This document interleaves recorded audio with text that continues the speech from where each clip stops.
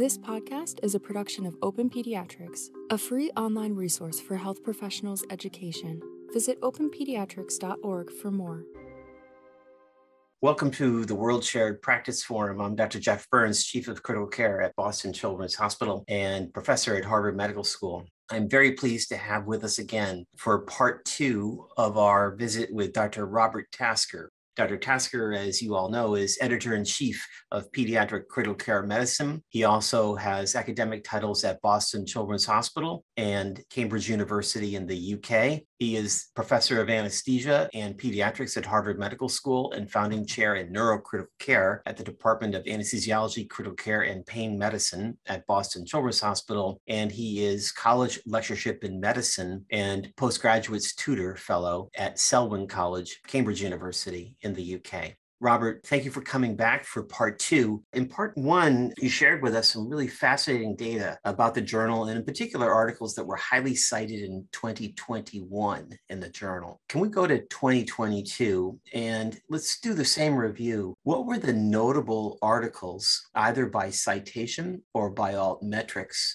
What are people talking about? And of course, as we're recording this today, it's early October, so the year is, of course, not completed. But what should we know about what's been published in 2022? Thank you, Jeff. It's a pleasure to be here again. I can talk about the first 6 months. It is too early to tell from citations, although I'm getting some data on citations. But we're very much led by what have people latched onto in terms of talking about and letting other colleagues know about. So as I mentioned last time, we use the altmetric score, and anything above 30 in PCCM is doing really well. So January 2022, what are people talking about?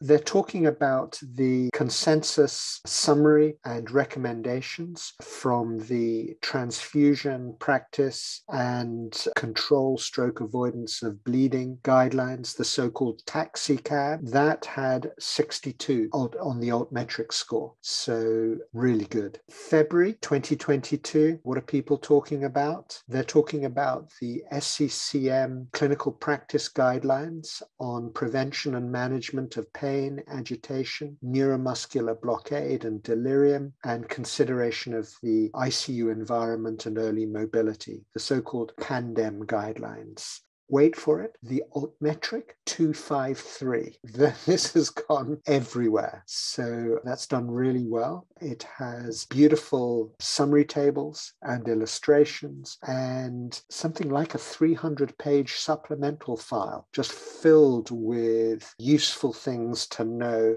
and help practitioners. So a lot of material there, and it's all open.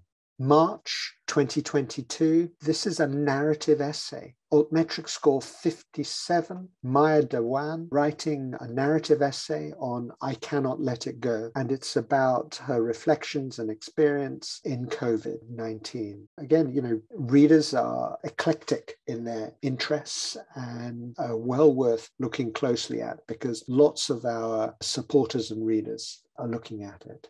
April 2022. Last year, I invented a new format. What I wanted was authors to provide for me a concise clinical science review or a concise clinical physiology review. So short text, maybe a couple of thousand words, one huge illustration covering a page. It's an idea borrowed from the NEJM type of basic science review, where we have our clinical science review. And in April, a group from SCCM and Polizzi and BloodNet wrote about MIS-C and host immunological responses. Altmetric score 191. If you haven't seen it, do have a look at it, and I'd encourage people to look at it. May 2022, another format that I sort of reintroduced, which is the technical note. This is a technical note about real-time ultrasound guidance for umbilical venous cannulation in neonates with congenital heart disease. And it comes from 2 hospitals in Pennsylvania. And the idea that when the authors first submitted this, the idea that I suggested to them was, tell us how you did it and give us some illustrations of how you do this. And so it's beautifully illustrated. But as well as that, tell us about the process that you go through at your hospitals for introducing a new technique. What are the checks and balances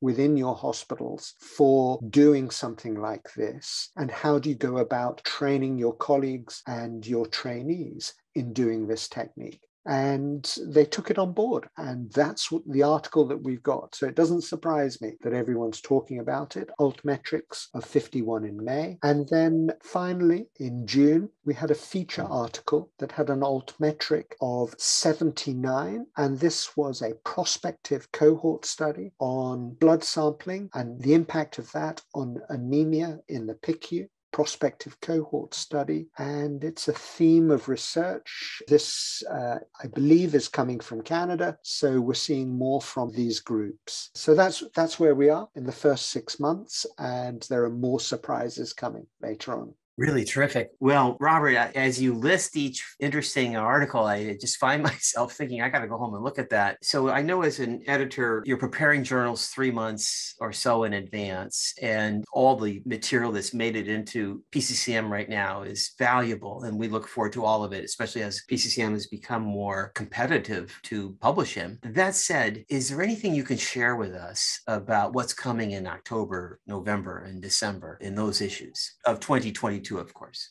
You know, Jeff, there's lots of things coming out. Some people may have seen some of the material already because before a journal makes it into a particular issue or print or e-pages, some of these will have been posted on the web and into PubMed already, so-called EPUB ahead of print. So people will get an idea of what's going on. Part of what I like to do, though, with a journal issue is actually construct what I think would be a good read as a generalist, taking all materials together and trying to make connections between articles that are within the particular month. So, you know, what's going to be your read for October, November, December? It seems as though a CPR resuscitation theme is picking up in the last 3 months. You know, in October, use of epinephrine as a flat dose or per kilo dosing, use of sodium bicarbonate. What about calcium? So we'll see large studies on that. There's the whole topic of decision-making and moral distress. We've had a theme about decision-making at the time of initiating ECMO that has run through the year. Well, we have an article from Italy on moral distress, and we have an article about ECMO in patients with disability and their outcomes. Then another theme that's gathering momentum is outcome measurements and a core data set and what we should be doing about outcomes. So we're seeing information from outcomes in MIS-C cases. We're seeing outcomes in sepsis and modeling various parameters that may influence that. Other themes, we have a great nursing research prioritization article using a Delphi approach that's coming from the Asia and Oceania groups. For some reason, we seem to be seeing a lot of articles about tranexamic acid and trauma and pre-hospital administration. I mention this because we've got probably 3 or 4 articles talking about an emergency department or pre-hospital and PICU continuum. And we have an editorial from Children's Hospital of Philadelphia focusing on the idea, perhaps as pediatric intensivists and those working within the pediatric intensive care, we should be thinking more about that continuum in terms of research questions. And then, of course, there's lots of CICU. CICU makes up 50% of what we publish, and we maintain those articles. And then mechanical ventilation. Everyone might think that mechanical ventilation has all been answered. Well, it hasn't, and there's going to be lots more articles to read about that. Well, Robert, that's notable and I think understandable that 50% of the journal is now concerning the expanding field of cardiac intensive care. Can I ask you this? How many readers of the journal appear to be reading the print version? And perhaps even more importantly, I was recently on the online site and I noticed, as you mentioned in the last podcast, there's collections and there's really a number of options to read the material online in a very useful way. Could you take us through both of those questions, print, and then what do you suggest if we visit the online portal for PCCM?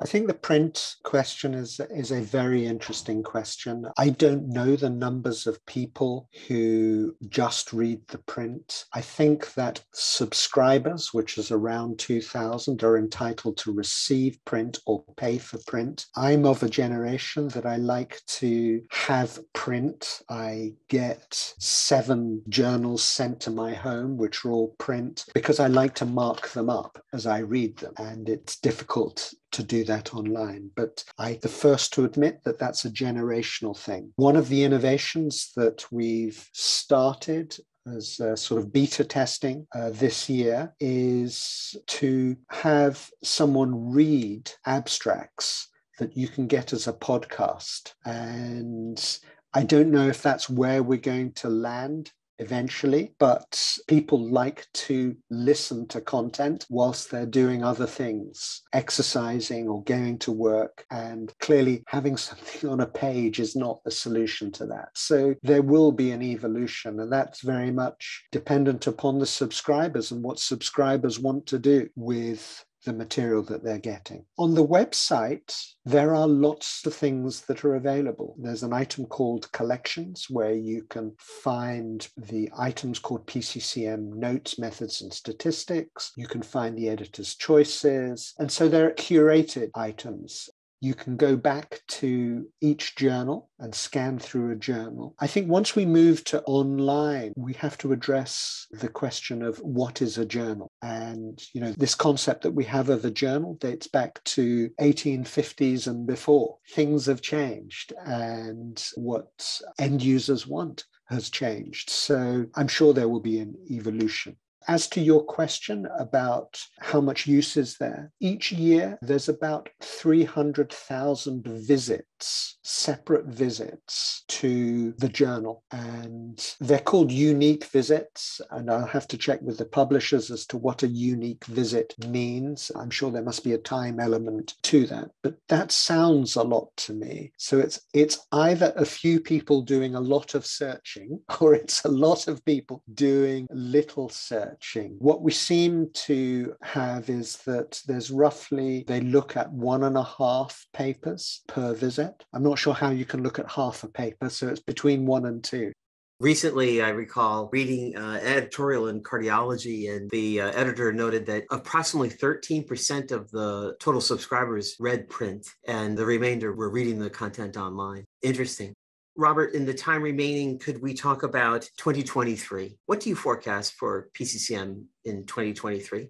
It's not really a forecast because I'm already filling material into journals for 2023 or issues for 2023. But, there are themes that are coming through. Outcomes research, follow up with quality of life, late morbidity, psychological vulnerability and the impact of that, organization, workload, performance, bundled care, safety. That's going to be a theme that emerges from 2022 to 2023. And as I've mentioned already, respiratory is going to be big. Bronchiolitis, airway management, the question of high-flow nasal cannula versus CPAP and the appropriate use of that, and pediatric ARDS. These are all coming through, and we will have solid material. Well, Dr. Robert Tasker, once again, it's just always fascinating to catch up with you and to find out what's being published in the journal, what questions are people asking, where's the research in the field. And this has been a wonderful overview. I know that you devote an enormous amount of time to this effort, as Pat Kohanek did all during his leadership And on behalf of all your colleagues around the world, we thank you and we deeply appreciate the care, the attention, the thoughtfulness that you're bringing to the journal to make our field stronger and to bring more light to the care provided to children around the world. So, Robert, thank you for all you do as editor-in-chief of Pediatric Critical Care Medicine, and thank you for joining us today on the Open Pediatrics podcast. Thank you. It's been a pleasure. This has been a production of Open Pediatrics. Check out the description box to view the resources and journal articles referenced in this podcast. To hear more podcasts like this one, log on to openpediatrics.org.